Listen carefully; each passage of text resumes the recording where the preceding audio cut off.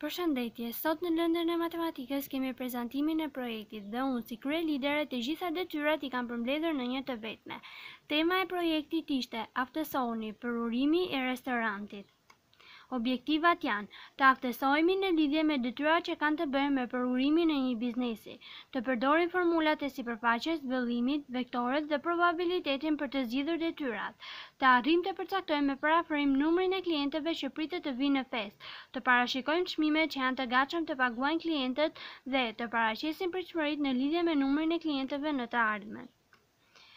Përurimi e restorantit. Tani që biznesi u ngrit, restoranti është gati për të pritur klient. Albi, Niki, Giulieta dhe Rovena po planifikojnë të ftojnë shumë njerëz. Ata presin më shumë nga sa mban restoranti, prandaj po mendojnë të marrin me shëra një tentë të madhe për ta vendosur te hapësira e parkimit. Ndërkohë, vazhdojnë të bëjnë plane për të ardhmen e biznesit të tyre. Detyra 1. Numri i të ftuarve. Miqt, u dërguan email 128 njerëzve për t'i ftuar ata në festën e përurimit të restorantit. Ata u kërkuan këtyre të ftuarve që t'ua dërgonin emailin edhe 5 të tjerëve në këmbim të përfshirjes në një llotari ku fitohet vak falas për 2 veta. Në bazë të supozimeve të bëra, sa nga ata që morën email pritet që të vinë në festë.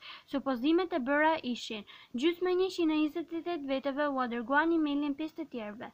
1/4 e këtyre u dërguan 5 të tjerëve, 1/8 e këtyre u dërguan 5 të tjerëve, 1/16 e këtyre u dërguan 5 të tjerëve. Askush nuk e mori emailin më shumë se një herë dhe 10% e atyre që morën email do të shkojnë në festë. Zgjedhja e detyrës 1. Në bazë të supozimeve të bëra, 117 persona pritet që të vinë në festë. Detyra 2. Tenda.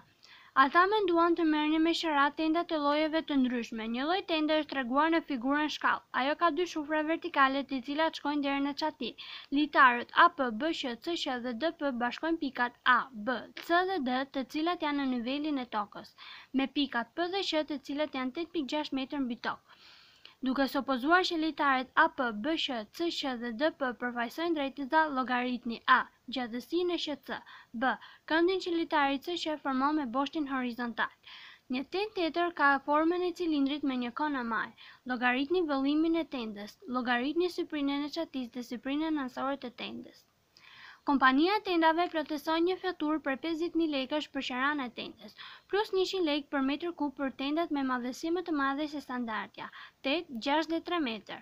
Cila lloj tende është më e lirë duke krahasuar vëllimet e të dyja llojeve? Zgjedhja e detyrës 2.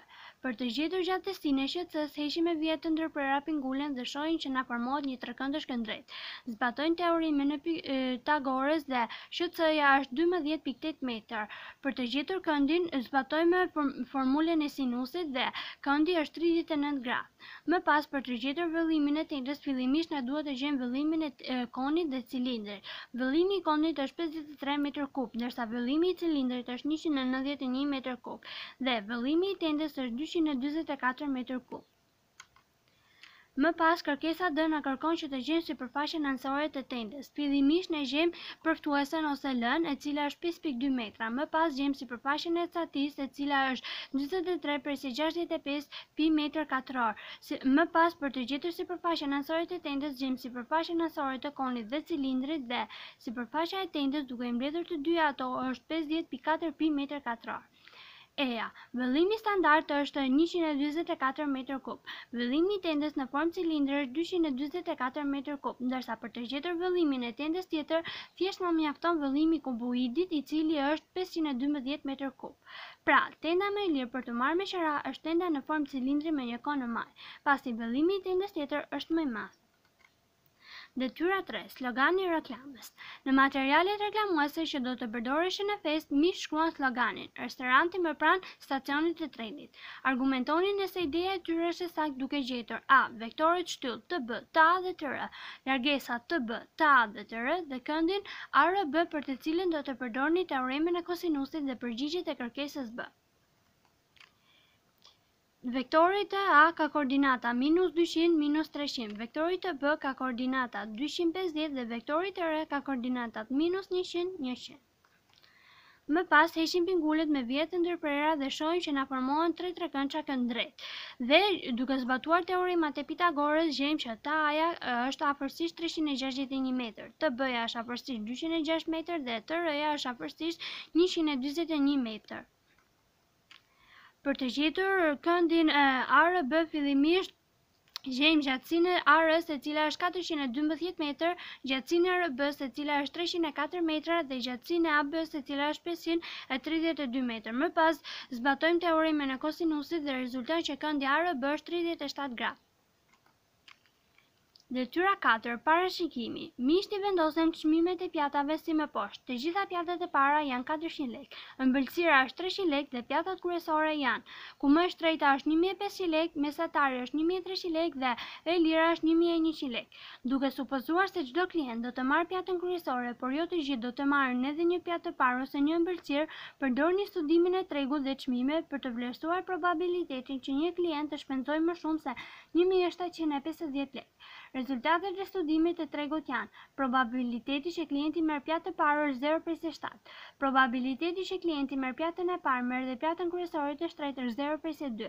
Probabiliteti që klienti që merr pjatën e parë merr dhe pjatë kryesore mesatare është 0,5. Probabiliteti që klienti merr pjatën e parë merr dhe pjatë kryesore të lirë është 0,3. Probabiliteti që klienti nuk merr pjatën e parë merr pjatë kryesore të shtrenjtë është 0,4. Probabiliteti që klienti që nuk merr pjatën e parë merr pjatë kryesore mesatare është 0,4. Probabiliteti që klienti që nuk merr pjatë të parë merr pjatë kryesore të lirë është 0,2. Probabiliteti që klienti merr ëmbëlsirë është 0,4.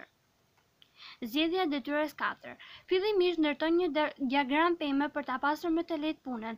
Më pas vazhdojmë duke gjetur të gjitha probabilitetet dhe rezulton që probabiliteti që klienti të shpenzojë më shumë se 1750 lekë është 0,824. Detyra 5. E ardhmja e biznesit.